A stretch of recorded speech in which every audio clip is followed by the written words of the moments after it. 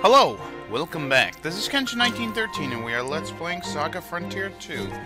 In the last episode, we defeated Gustave has defeated his half-brother. He is not the king of Finney. He did not want to become king. He had a reunion with his brother and his sister, and Felipe has decided to take the throne. Now, we're at the point where Gustave has decided to live in this similar area. We're going to be doing this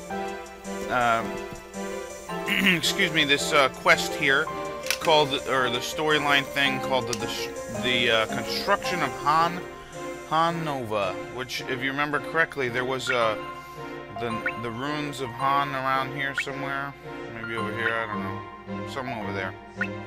Anyways, there was the ruins of Hahn, but now we're gonna make, he wants to make a new city, the construction of Hahn Nova.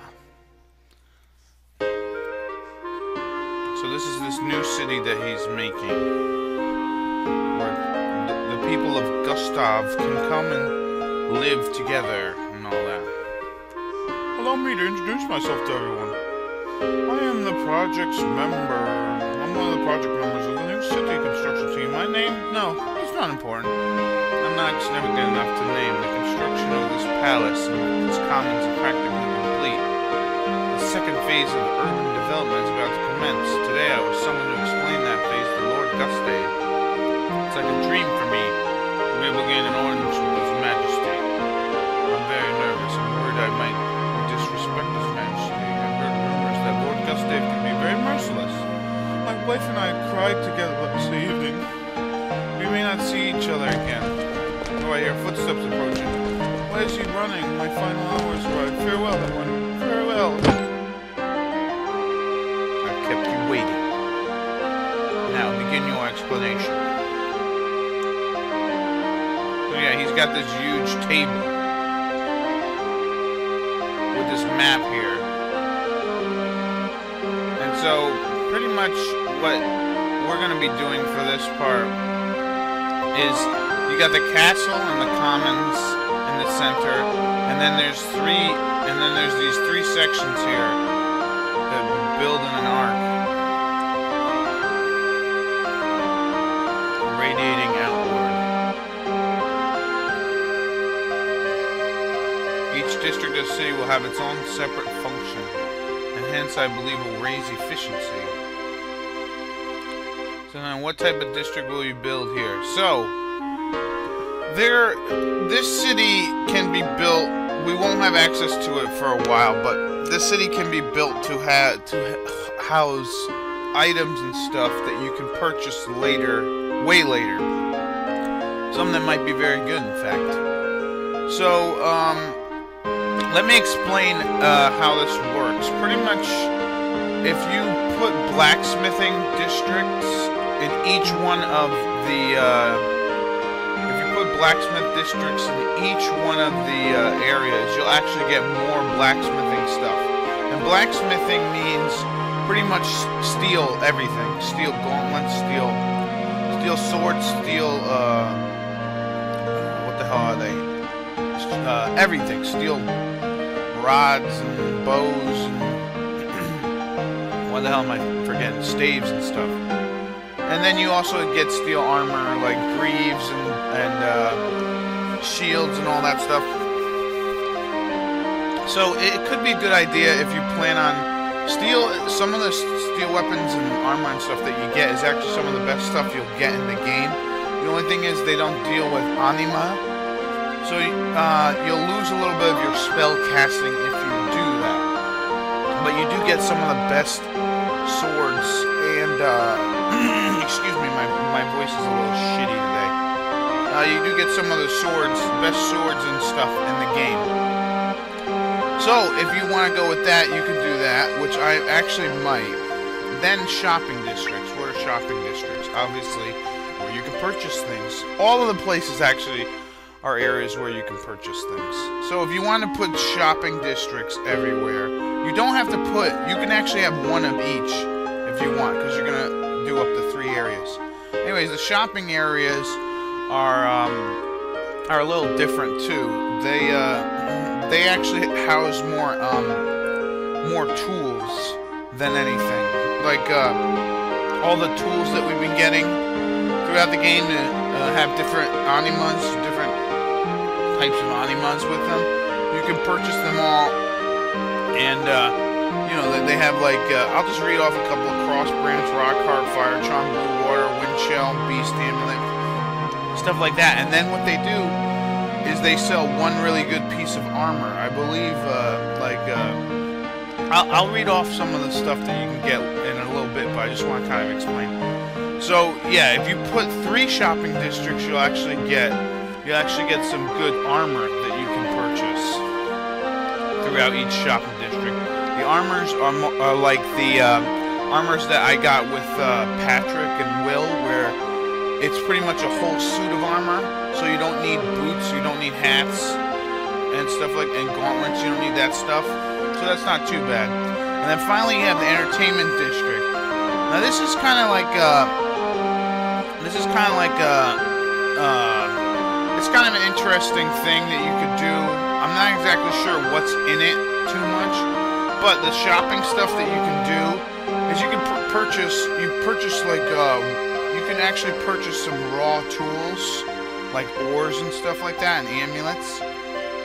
Some of the stuff is actually, there's one that's actually which is actually like 2 types of anima, like a flame and a tree thing.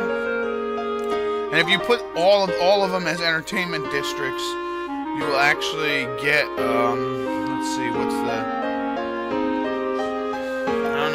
I don't know what you actually get. You can get some interesting little things if you put them all, like little tools, like a mushroom tier, which will improve your stats, a steel amulet, and a dead stone, which cancels death blow. That might actually be pretty good, because what death blows are is they take away one of your LP.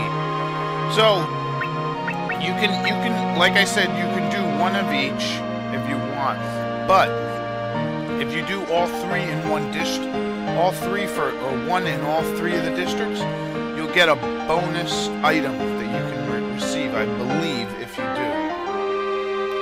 So what I plan on doing is, let's see. Okay, so the entertainment district means pretty much you'll be riddled with brothels, conspicuous characters, and it really matters where you want this district. However, the shop is where you can purchase tools.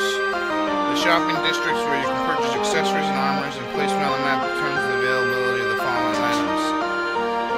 And then the blacksmith district where you can buy weapons, and weapons depend on what place you are on the map. So, like I said, you can get a, so right here is the west.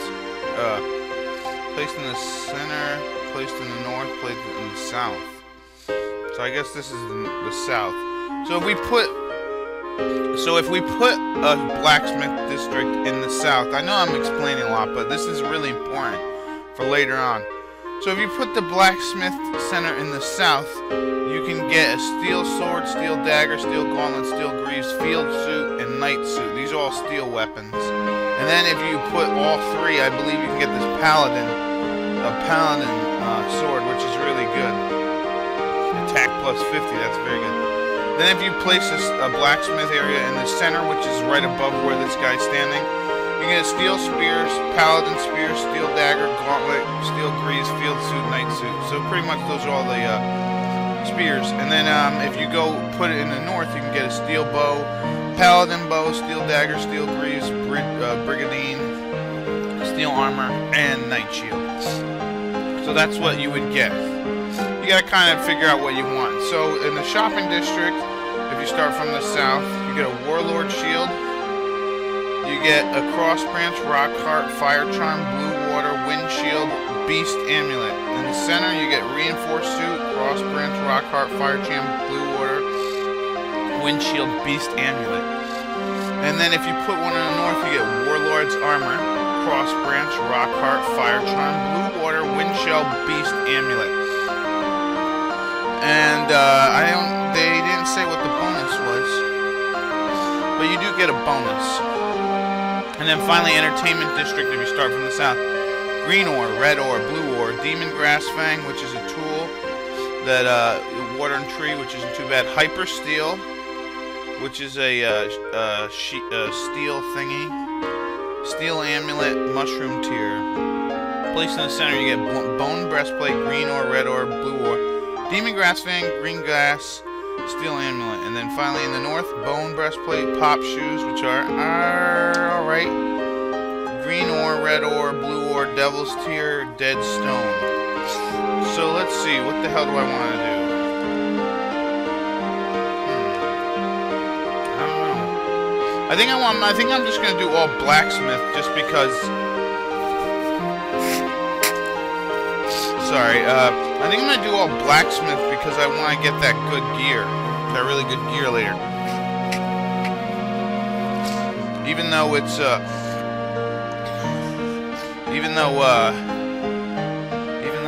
let's see. Actually, you know what I'm gonna do? Here's what I'll do. I'm gonna actually no. Do I want a warlord's armor? Is that steel? No, those are all full body things. If I place the thing in the south, I won't get that. Okay, here's what I'm gonna do. Blacksmithing district. I'm not gonna do one in the south because if I do, I mean you can get a paladin shield. I mean a paladin sword, which is probably the best sword that you can purchase in the game. But you can get a warlord shield if you actually no. I don't know. I'm gonna put a blacksmithing. Screw it. And then in the center, let's see. I'll put a reinforced armor as a full body armor. I'll put the blacksmithing again.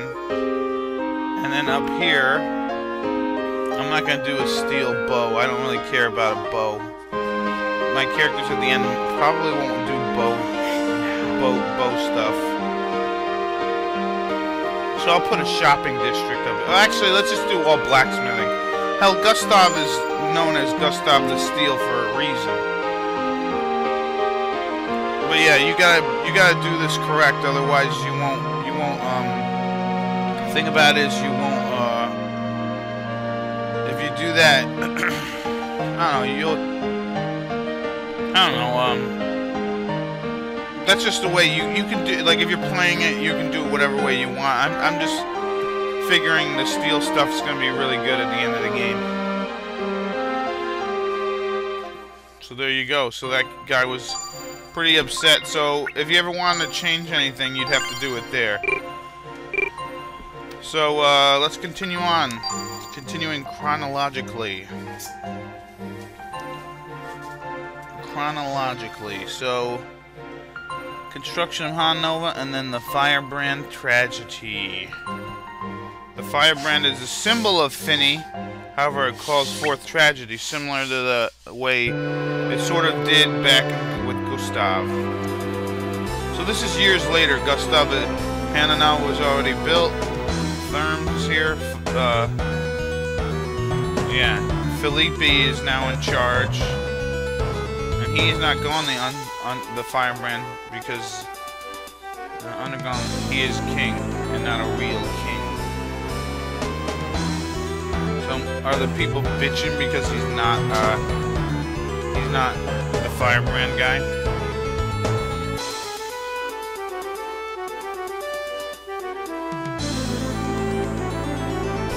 Yeah, what the hell is he bitching about?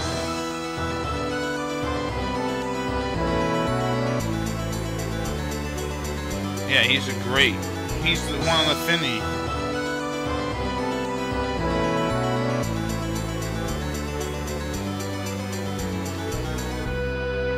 There's no king of the royal family.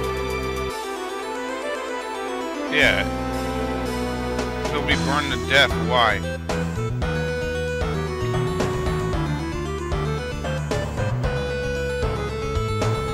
Yeah, until he attempts the Firebrand. This rogue was burned to death by the power of the Firebrand. Not even his ashes were left behind. An anima that has not been initiated will run out of control and be consumed by the flames.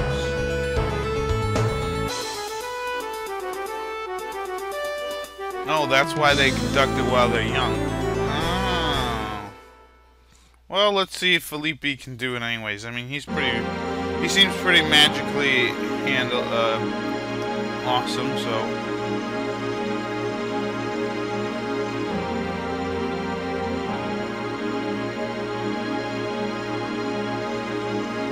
Look at that, see, he can do it. Uh-oh.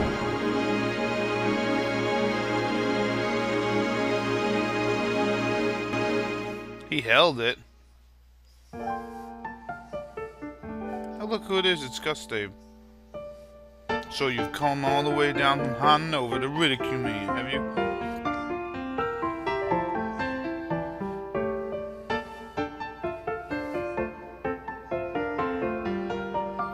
Oh, man. You gotta yell at him. He's just trying to be nice.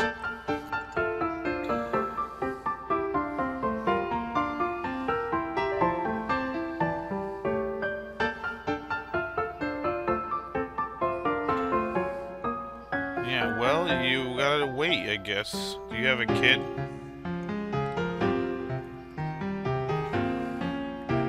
Felipe 2. I believe he's just turned 2 years old. Just wait 5 more years, then your son will be old enough to attempt the Firebrand ceremony. Yeah. So, 5 years later, when little Felipe has turned 7, just as Gustave did back in the day, he's going to take on the Firebrand thing here.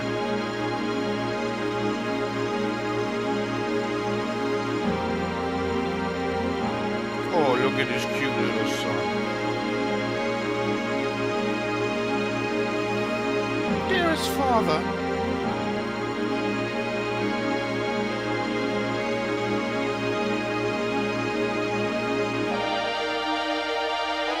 Look at that, he was able to do it. Wait, how come King Gustave could do it? Yeah, so he will have to be the king for now.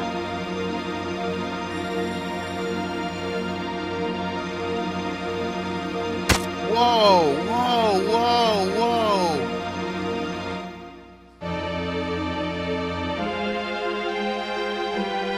What are you talking about?